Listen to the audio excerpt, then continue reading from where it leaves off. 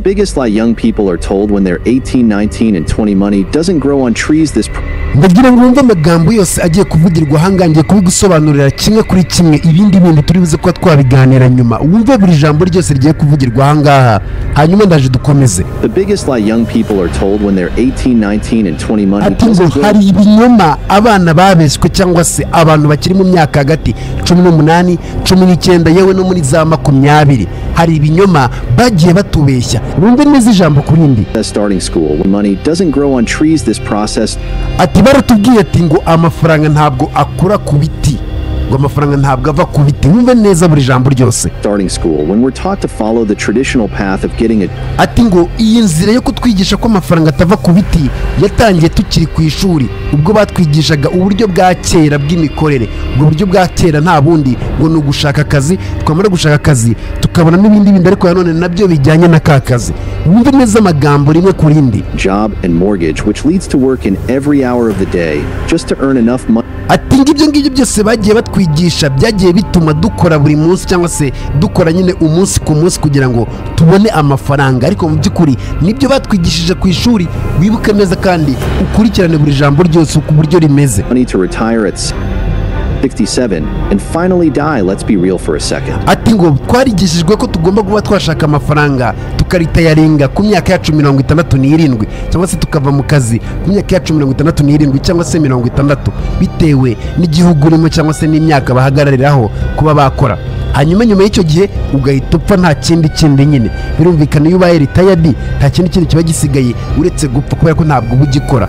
Ibyo nibyo twigishijwe ku ishuri ukomeze wumve neza amagambo. Do you think that's how I make $67,257? Ati uyu mugabo aratubwira ati ese urakeka njyewe ubwo buryo batubwiye niko nabashije kuba nakorera asaga ibihumbi 67,257 mu madolari buri cyumweru wumve na amafaranga menshi ni miliyoni zigeze kuri 67 yakoreraga buri cyumweru. Urakeka ubwo buryo bamubwiye cyangwa se ubwo buryo yigishijwe ku ishuri ari byo byatumye akorera ayo mafaranga niko umugabo akomeza kuba yatubwira.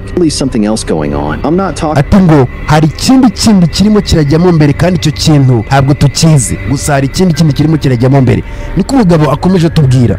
About getting a high paid job, all starting a side hustle. To achieve this you need a way of making money that doesn't rely you working. Ati ngo ntabwo ndimo ndavuga kuba watangira utuzi two hanze cyangwa se utuzi two hirya haso nyine twatuzi tuba turi hirya kugira ngo ubone andi mafaranga cyangwa se ubone amafaranga yiyongera ku yandi ariko nanone ukeneye uburyo bwa nyabwo bwo gukorera amafaranga wumve neza. It's called passive income and here is 7 ideas. Ati ubwo buryo bwo gukorera ayo mafaranga bwitwa passive income. None umugabo agiye kuba yatubwira uburyo ushobora kuba washaka amafaranga ariko nanone ayo mafaranga adashingiye ku mushahara wawe nanone bitavuze neza ko uri buze kuba wasezera ku kazi kawe. Ni uburyo agiye kuba yatwigisha ubwo buryo ni uburyo wakoreramo amafaranga udasezeye ku kazi kawe ariko nanone naho ngaho handi ukorera amafaranga naho hakagira ayandi mafaranga haguha ndetse ayo mafaranga nayo akakwinjiriza. Ibyo nibyo tugiye kuba twarebera hamwe nibyo n'umugabo yatubwiraga. Ni muri mushyashya ku muyoboro wacu wa YouTube nakubwira ngo ukande subscribe kugira tujye tubana mu biganiro byacu bya buri munsi. Ni mumaze gukanda subscribe mbikubwiye urakaza neza mu muryango mugari w'isi n'abantu umuryango utazigera wicuza kuba warajoininze. Je mwumva gutegura ndetse nkanakugezaho nk'ibisanzwe ndi Oliver Regra ikiganiro cyo bakita isi n'abantu. Uyu mugabo uburyo bwa mbere atugera mu inama rwo kuba wakinvestinga mu mafaranga cyangwa se bwo kuba wabona amafaranga horaza bita passive income. Aravuga ati uburyo bwa mbere wakaba ukoresha kugira ngo ubone amafaranga horaho nuko investinga muri stock of market. Uno mugabo akomeza tubwira ati reka tuvuge ko uguze imigabane muri company runaka cyangwa se muri business runaka imeze neza. Nkunda gutanga urugero wenda muri MTN cyangwa se muri Wasa no muri Beka wenda kubera ko nizo company ubona ziri seriye nyine bya hatari. Hanyuma iyo migabane uguze ikaza kuzamuka mu gaciro birumvikana nizamuka mu gaciro nawe ubwawe nabyo biri buze kuba byazamuka nyine nabyo mu gaciro. Ibyo nibyo ababashije kuba yavuga kubera ko na amafaranga atazigera homba kubera ko na amafaranga waraguze nyine imigabane aragenda kore aza guha inyungu kandi uzanabona amafaranga yawe mu gihe cy'imyaka runaka bigendeye kubyo bumvikanye na ba nyiri iyo business cyangwa se na ba nyiri iyo company.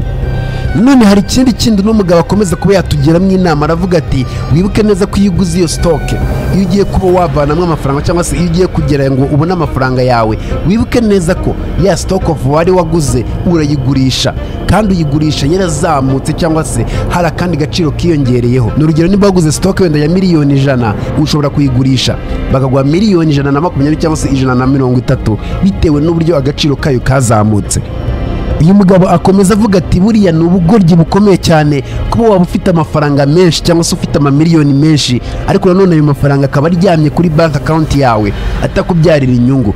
Ngaho tekereza wenda nimba uri umukire cyangwa se nawe nimba wenda iwanyu waraguhaye 8 wenda mukaba mwari mutuye muri Kigali bakabimura bakaba wenda miliyoni 50 miliyoni 80 miliyoni 100 ugasanga izo miliyoni ziryamye kuri account ntabwo zirimo zirakoreshwa kugira ngo zigere yandi zikugeneratingira. Birumvikana nimba ziri kuri account ntacyo zikora ziri kuri current account bagenda bagukata bitaba ari ibyo ngibyo ukagenda unayakoraho nyine ugira ngo ujye kurya. Witegereje cyangwa se wubuye amaso ushobora kuba wagenda ukagura stock cyangwa se ukagura imigabane ahantu runaka buri kwezi za miliyoni zawe 50 zikaba zakubyarira byibuze 800 cyangwa se yewe miliyoni bigendeye nuko amafaranga yawe angana. Ayo mafaranga biguha buri kwezi akaba ari yazajya gutunga mu gihe ukiri muratekereza indi business uzashoramo ya mafaranga yawe. Ibyo nibyo umugabo akomeza tubwira bamwita Marco. Uyu mugabo akomeza avuga ati aya ni amafaranga meza cyane, amafaranga udakorera, amafaranga ukorera ariko nanone bitagusabye kuzindukira ku kazi. Bakoresha amafaranga yawe bakakubyarira inyungu. Nanone bigusaba gutekereza ndetse bikagusaba guhumuka ukamenya iby'ingenzi cyane kuruta ibindi ugashora amafaranga kuruta uko wafata amafaranga yawe agakomeza kuryama kuri bank account yawe. Birumvikana nimba nawe ufite amafaranga menshi ari kuri bank account yawe byaruta cyane ugashaka expert muri finance cyangwa se umuntu uzi ibintu bijyanye n'amafaranga akakugira inama y'uburyo washora amafaranga yawe muri stock. Ibyo bintu ntabwo bizabipfa guhomba cyangwa se bakishuringa bond leta ukaba wazigura. Nanone nabyo bishobora kuba byakunda ariko nanone byose bigusaba kuba ufite umuntu ubizi expert muri byo ufite ubumenyi muri byo. Ibyo bintu bishobora kuba byakubyarira amafaranga bikagira umumaro cyane kuruta uko amafaranga yawe yakomeza kuba aryamye kuri bank account kubera ko ntacyo arimo arakora arimo araguhombera. Uko ugenda uyakuraho make make yo kurya niko azagenda agabanuka kandi hari uburyo wayashora nkuko nabikubwiye ayo yo kurya akava kuri yandika n'amafaranga yawe agihari at the end of time uzashyira stock yawe cyangwa se uzashyira imigabane yawe ku isoko. Iyo migabane ikaba yagurwa amafaranga menshi cyane ugasanga birimo birakungukira. Ibyo bintu nimba ufite ayo mafaranga ubyiteho kandi ni ibintu by'ingenzi cyane. Inama ya kabiri uno mugabo yavuze bita Marco yaravuze ati inama ya kabiri ni ikintu bita automate side hustle cyangwa se amafaranga ameze nkaho ava ku ruhande ariko ari automatic.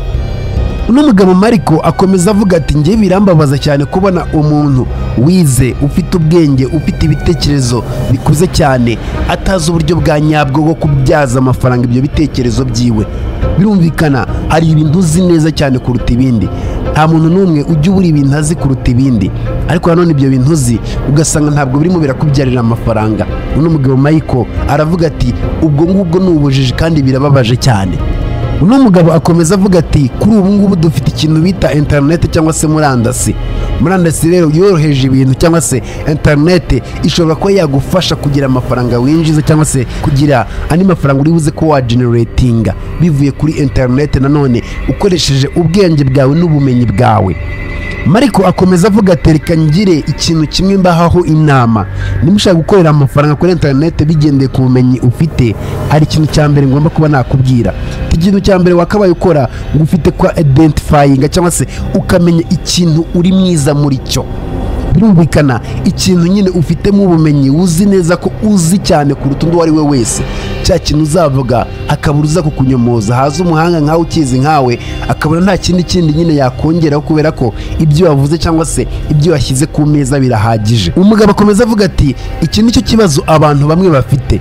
Ati umuntu abazi ikintu kimwe azi neza kandi agifitiye ubushobozi hanyuma yagira amahirwe icyo kintu kikamubyarira amafaranga mu buryo bumwe cyangwa se muri process imwe. Uwo muntu agakomeza gufokasinga kuri iyo process nyine aho hantu icyo kintu kimubyarira amafaranga kandi mu by'ukuri hari ubundi buryo icyo kintu cyamubyarira amafaranga ariko nanone ubwo buryo biragusaba gushiruka ubute no kubushaka.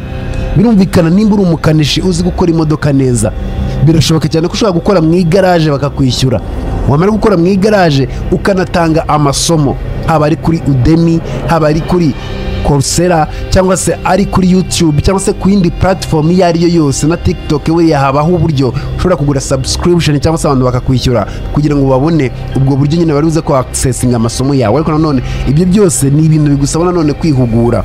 Ikibazo rero cy'abantu abona neza hari ahantu arimo arakura amafaranga ava kuri bwa bumenyi bwiwe, azi neza, akumva ko enough is enough, akumva ko aryohewe nayo ngayo, kandi mu by'ukuri hari uburyo bwinshi ashobora kuba yabonamo amafaranga. Mariko akomeza avuga ati buriya buri kintu cyose uzi neza ushobora kwigisha abandi kumenya icyo kintu nabo bakagikora nkawe, kandi abo ngabo bakakwishyura. Birumvikana cyane, ni ibintu bigusaba gutekereza kandi ugashyira mu mutwe kugira ngo nawe nyine ukore ibintu bya hatari kandi very big. Ikintu cya kabiri, uno mugabo Mariko akomeza kugiramo inama, aravuga ati ubwo bumenyi cyangwa se ibyo bintu uzi ugomba kwiga kubishyira kuri internet. Bihuye cyane n'ibyo nari navuze, ugomba gushaka umumenyi. Nimba ushaka gukora ibintu bijyanye na YouTube, birumvikana ko ugomba gushaka YouTube bita Creators Rwanda. Ni YouTube yanjye nyuzaho ibintu bijyanye no kwigisha nyine uburyo abantu binjiza kuri YouTube cyangwa se imyinjirize ya YouTube. Nayipininza muri comment unyarukiyeho nawe nimba ushaka kuba mu YouTube cyangwa se nimba ushaka kusangiza abandi ubumenyi bw'ibyo ukora binyuze kuri YouTube, byagufasha. Tugeze ku isomo rya 7, birumvikana ni amasomo ngenda ashyiraho. Uno mugabo akomeza avuga ati ugomba kwiga uburyo cyangwa se imikoreshereze ya YouTube, cyangwa se uburyo uzasangiza nyine abantu ibintu byawe cyangwa se bwa bumenyi bwawe. Nanone ni irindi somo ugomba kwiga kugira ngo iryo somo naryo rigufashe kuba wakura amafaranga mu bantu.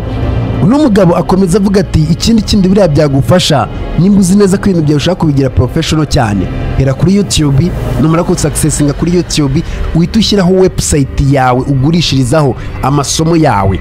Numara kubishyira kuri website, ntuze gutuza wumve neza ko birangiye, ujye no kuri izindi platform bagurishirizaho nyine ibikoresho cyangwa se amasomo.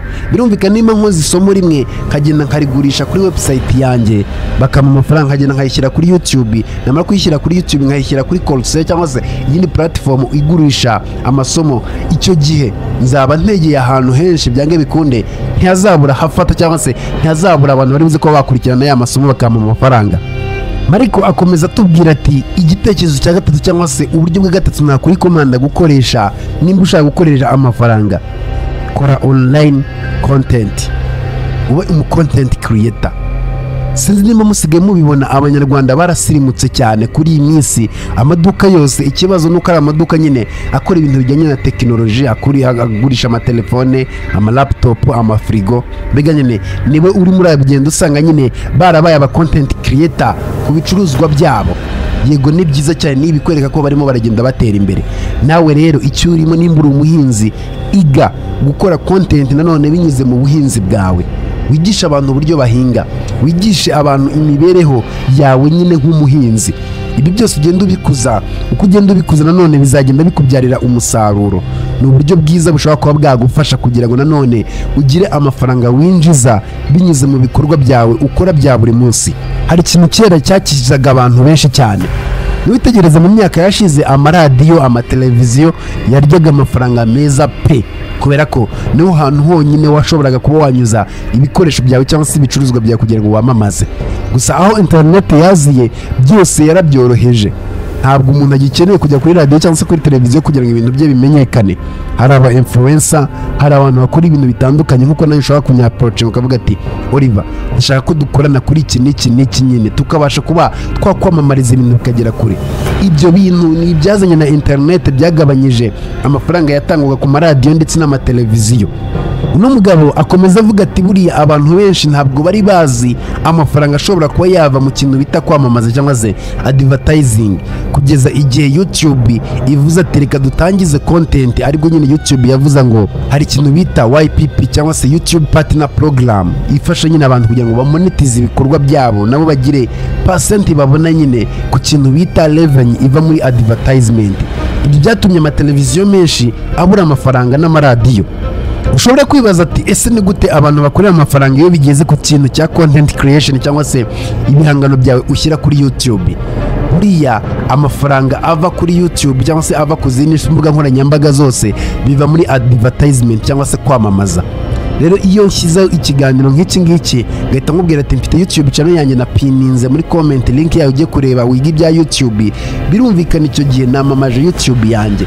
Ni urugero, nimba mfite ibicuruzwa byanjye nimba ndakora cyangwa se nimba nangiye business cyangwa se nimba ndababwira ati ibi bintu bikora gutya, wenda ibintu bya electronique bikora gutya, birumvikana icyo gihe nzaba ndimo nigisha abantu ibyanjye. Ariko nanone nubwo ndimo ndabigisha, hari andi mafaranga YouTube iri buze ko yanyishyura, kubera ko YouTube nayo iri buze ko yakamamariza kuri ya video yanjye. Birumvikana nishe inyoni ebyiri n'ibuye rimwe.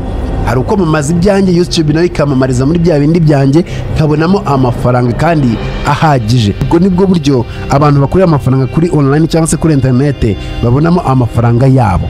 Uno mugabo Mariko aravuga ati igihe maze ku mbuga nkoranyambaga hari inama naha umuntu ugiye kuba waza cyangwa se umuntu ugiye gushira ibikoresho bye kuri YouTube cyangwa se ahandi hose. Kuri YouTube ntabwo nimba mbikoze biragenda gute, ntabwo ari uko nguko bikora. Mariko avuga ati bivuga ngo nimbikora neza bizambyarira umusaruro. Nibyo bitekerezo niko wakabaye ufata nyine kintu bita content creation kuri YouTube.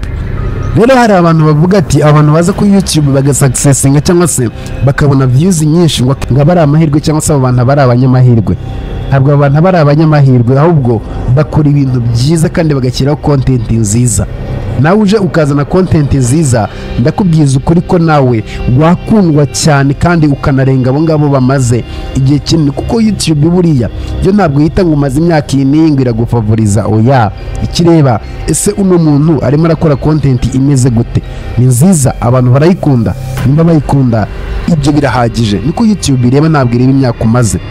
Mariko aravuga ati buriya ikintu cy'ingenzi cyane ugomba kuba wamenya, niba ugiye kuba wakora ibintu cyangwa se niba ushaka gutera imbere, ujye wita ku bantu batakwitayeho. Icyo kintu cyumve neza.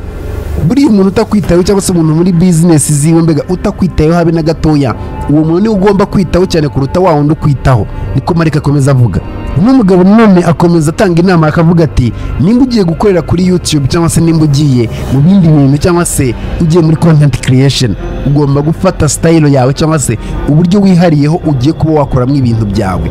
Ntiwumve neza nimba ndimo nakora ibiganiro byanjye gutya ngo wumve nawe kuri buze kuza gutya. Icyo gihe uzaba uziye mu kwaha kwanjye, abantu bose bazajya babona nyine uri muranyigana bagutera icyizere. Birumvikana shaka uburyo bwawe, uze mu buryo bwawe, nibyo bifite akamaro cyane kuruta uko wakopiya umuntu uwo ari we wese. Mariko akomeza avuga ati icyo ugomba kumenya uje ku mbuga nkoranyambaga ni ahantu hari kompetisiyo iri hejuru cyane kandi iri ku rwego rwo hejuru cyane. Birumvikana nimba ufashe umwanzuro wo kuja muri iyo kompetisiyo, ugomba kuza nawe uri uwa mbere mu ba mbere kandi ukora ibintu byawe neza kuruta abandi, kubera ko iki kibuga cya social media kirimo abantu b'abahanga kandi bavuka buri munsi. Uno mugabo Mariko aravuga ati abantu benshi bibaza ati ese ko wenda no mu businessman cyangwa se mfite ibindi bintu nkora, iyi content creation cyangwa se ibintu barimo barambwira byo gufata ibintu byanjye nkabishyira ku mbuga nkoranyambaga byansaba igihe kingana iki? Buriya content creation ni ikintu gishobora kuba cyagufata igihe kinini cyane bitewe na content yariyo. Ntabwo content creation cyangwa se ibi bintu ubona dukora ari akazi koroshye ari kuvuga ati no kugenda akavuga abantu, ntabwo ari uko nguko. Biragora cyane kuruta nuko ubitekereza, ariko nanone ni ikintu ukora kikazakwishyura imyaka yawe yose. Uno mugabo arangije aravuga ati ikintu kindi ugomba kuba wamenya uko ukora ibintu bikomeye cyangwa se uko ufite content zawe z'umwihariko, ni nako uzagira abakompetita cyangwa se abantu mu rwanire isoko bakeya, kubera ko abantu benshi bakunda ibintu byoroshye, ntabwo bakunda ibintu bikomeye cyangwa se bigoranye. Igitekerezo cyangwa se inama ya kane uno mugabo atanga aravuga ati ugomba gutangira ikintu bita private investing cyangwa se ko investing ariko nanone biri prive byihariye. Mariko akomeza avuga ati buriya ikintu cy'ingenzi umuntu wese aba agomba kuba yamenya, agomba kumva neza ko adakeneye amafaranga menshi kugira ngo atangire. Birumvikana niba neza ko ushaka gutangirana n'abandi cyangwa se ushaka kugira ngo ugire amafaranga menshi kugira ngo hagire ayo ugira kugira ngo utangirane n'abandi, bizagutinza. Wumve neza ko utatangira kubera ko nyine nta mafaranga ahagije ufite. Ariko mu gihe wagize ibitekerezo ukavuga ati ngiye kuba natangira my own nyine investment cyangwa se private investment, ngiye gutangira ibyanjye, yego ni bitoya ariko nanone nibyo nyine ugiye kuba wabishoramo, ibyo bintu bizagufasha cyane kubera ko nyine uzajya utera intambwe izaba ari ntoya ariko nanone iyo ntambwe uyitere, ariko nanone byibuze nyine wateye intambwe. Ibyo nibyo bifite agaciro cyane kuruta uko wakicara ukumva neza ko nyine utagomba kuba wakora igikwiye. uno mugabo aravuga ati icy'ingenzi buriya ugomba gutekereza ukavuga ati ese ko nshaka kuba nakinvestinga cyangwa se nashaka kuba nashora amafaranga na hahe cyangwa se ni hehe numva neza ko nishimiye kuba nashora amafaranga. Numara kuba wabona aho uwishimiye utangire ukuza indi mitekerereze nyine. Uno mugabo nanone akomeza avuga ati ikintu cy'ingenzi ugomba kuba wamenya cyangwa se aho waba ugiye gushora amafaranga hose ujye wibuka ubikombayininge cyangwa se ubihuze na content creation. Uno mugabo agendera hafi ikintu kijyanye na content creation cyangwa se gushyira ibintu byawe online. Ati impamvu abyita buriya online cyangwa se YouTube mu buryo bumwe cyangwa se ubone n'ibintu bigenda biguha amafaranga cyangwa biguha amafaranga nyine good money, amafaranga ugenda ukorera gake gake ugasanga amafaranga nyine arimo arakora ikintu kinini kandi kiri big cyane. Ariko akomeza avuga ati buriya abantu bose cyangwa se abastari abakire bose uzitegereze bose bari ku mbuga nkoranyambaga kubera ko bazi ko nyine isi niyo irimo iragenda yerekera. Nawe rero ugomba kubikosidara kandi ukabyumva ukabishyira mu ngiro. Igitekerezo cya gatanu n'umugabo atanga aravuga ati nimba ushaka gutera imbere cyangwa se nimba ushaka kubyaza amafaranga imbuga nkoranyambaga ubona zitakubyarira amafaranga, tangira wamamarize amaduka atabigusabye. Iki kintu ni ikintu gishobora kuba kigoye cyane kuba wacyumva nimba ufite platform hanyuma ukavuga ati okay mfite platform zanjye ariko nanone hari amaduka ngiye kuba nakamamariza cyangwa se hari ibindi bintu ngiye kuba nashyira ku isoko. Birumvikana fata iduka runaka hanyuma numara gufata iduka runaka ugenda ubabwira ati ngiye ngiye kuba nakamamaza izi product zanyu, ariko ninzamamaza umukiriya nzajya nzana nzajya mugurisha kuri iki giciro namwe mbaha yanyu bigendeye nyine ku byo mwumvikanye. Birumvikana iyo ni good money cyangwa se ni amafaranga meza cyane uba ugiye kuba wakakira aza mu mufuka wawe kandi n'amafaranga ashobora kuba yaba menshi cyangwa se akaba make bigendeye ku buryo wakoze nyine. Rero kuba wavuga ati okay ntabwo nkeneye ko iri duka rizajya rinyishyura buri kwezi, ariko nanone icyo ngiye gukora ngiye kujya mbamamariza amafaranga nzajya mbona cyangwa se umukiriya nzajya mbaha, uwo mukiriya nzajya ngira ayo mufataho. Ibyo ni ibintu byiza cyane bishobora kuba byakubyarira inyungu. Nabwo ni ubundi buryo ushobora kuba wabonamo amafaranga ukoresheje imbuga nkoranyambaga. Ikibazo cy'abanyarwanda dufite ni kimwe burya twumva neza ko nimba ndi mu kazi ka boss nkavuga ati ese ninjya kuri TikTok cyangwa se Instagram cyangwa se YouTube boss akamuna ntaribuze ko yanyirukana, icyo gihe boss wawe nyine azaba ashaka kuba yagufungira hamwe. Ariko nanone nimba azi agaciro, ariko nanone nimba boss wawe ari umuntu muzima ntabwo azigera bikubuza. Hari ababosi bashaka kugukoresha nyine nkaho uri indogobe cyangwa se uri farashi yabo badashaka kuri buze kuba watekereza, ariko se mu by'ukuri nawe nubibemerera urakeka amaherezo yawe azaba yahe. Icyo gihe abagira ngo udatekereze cyangwa se yagire hamwe wikore cyangwa se ngo ugire ahandi wijyana, abagira ngo ukomeze ubeho nyine ubuzima yumva neza ko agushakamo, kandi mu by'ukuri ukeneye ubuzima bwisumbuyeho. Ikintu cya karindwi uno mugabo aravuga ati nimba uri umuprograma cyangwa se nimba ufite ubwenge nyine bugufasha kuba waprograminga, wikicara ngo ubwenge bwawe ukomeze ubukoreshe muri project z'amafuti ubona zidafite umumaro.